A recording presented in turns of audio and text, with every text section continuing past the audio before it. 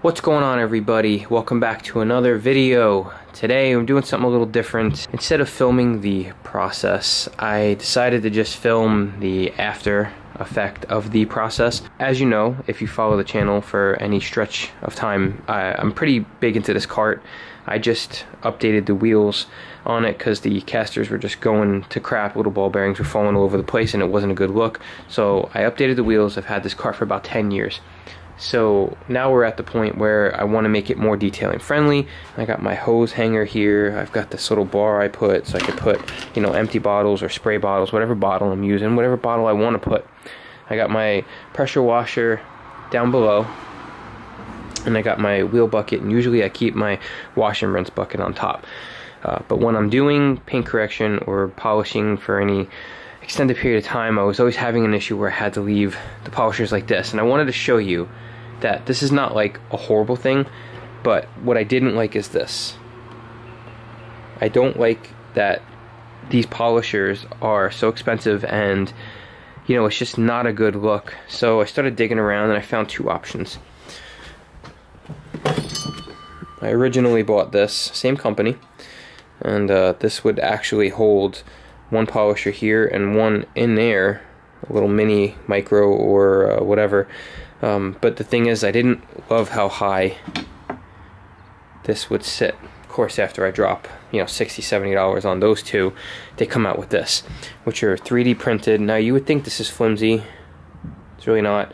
There's a lifetime warranty through the company. If it breaks for whatever reason, they'll replace it, which is pretty awesome.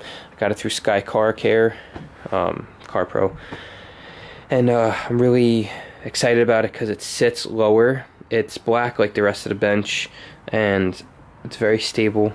Now it does flex / bend a little tiny bit, but nothing crazy. Two of the most common polishers I'll be using are going to be like the Rupes 21 or the Rupes 15. That's for sure a staple, and I just wanted to show you that they sit on here like this, and I let go. You can see it does move a little bit, but this is sturdy, and this is awesome. It's awesome because, you know, I don't have to worry about it, and it doesn't give me agita. It's not going to fall off. It's on there pretty dang good. My rotary or the Bigfoot Mini, but obviously if the Bigfoot fits, the Mini's not going to have a problem. So the rotary is the only other situation. Think about how beautiful that is. Look at that gorgeous thing. And then that sits. Now that sits differently, and it does push it a tiny bit more, but it says on the paper these are designed for any buffer, rotary, DA, whatever, and it's really not pushing it much. It's supposedly made out of super strong material, but as you can see, the whole point of this video is to show you how cool this is. Obviously when the cart's next to me, I'm going to have my polishes, pads that I'm using, spare pads, everything on top of the bench. My scan grip lights will probably be on a tower, but I'll have my handheld lights, the little one there, and my other light, which is over there. But it just keeps it more handy. It's on wheels. I got my spray bottles. I just think overall it's a really cool setup, and all I had to do was drill two little holes, and I bought these little bolts with a washer, and I think there was zinc, and it went right in. So easy, a caveman could do it, and that was basically what I did. But anyway, that's all I wanted to show you for today. That's it. Let me know what you think about it.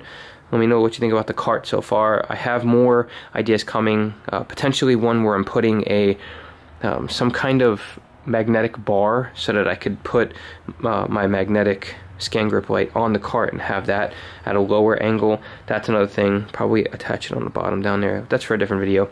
Anyway, thank you so much for stopping by. If you're new to the channel, please consider subscribing. If you are an OCD OG, I truly appreciate you. And yeah, pretty freaking cool. We're making strides to having a much cooler setup. I think it looks awesome. But oh, and then by the way, this can, when you're done, if you wanted to, I think this is something to do with the cabling. something like that. But I'm not leaving this there. This could be on the wall if you wanted. I have a cabinet that I put all these in. I'm only going to have them out on this as needed. So there's really no big need for that, but it's nice that it's there. It's pretty cool. I'll probably put those other two somewhere on the wall, and I gotta mount this somewhere. But anyway, that's all I have for you today. Thank you so much for stopping by. I'll see you guys on the next one. Just for the sake of being thorough, I wanted to show you, a lot of people don't use a rotary. So what if you had a 21 millimeter and a 15 millimeter? Again, like I said, I do have a 15 millimeter Rupes, but here's a Max Shine, which is another super popular version. This is all, again, perfect. So just wanted to show you that, because why not, you know, show you that it works. I do have a 3-inch, but obviously it works just fine because it's smaller, lighter, fits perfect on it. And you know, when you're ready, you could just pick this up, and now, you know, you're ready to go. You're polishing, you're stopping at a minor delay. It fits the pad, and there's a gap underneath, so everything fits awesome. But yeah, there's really no delay. I think it's freaking incredible. But yeah, that's it.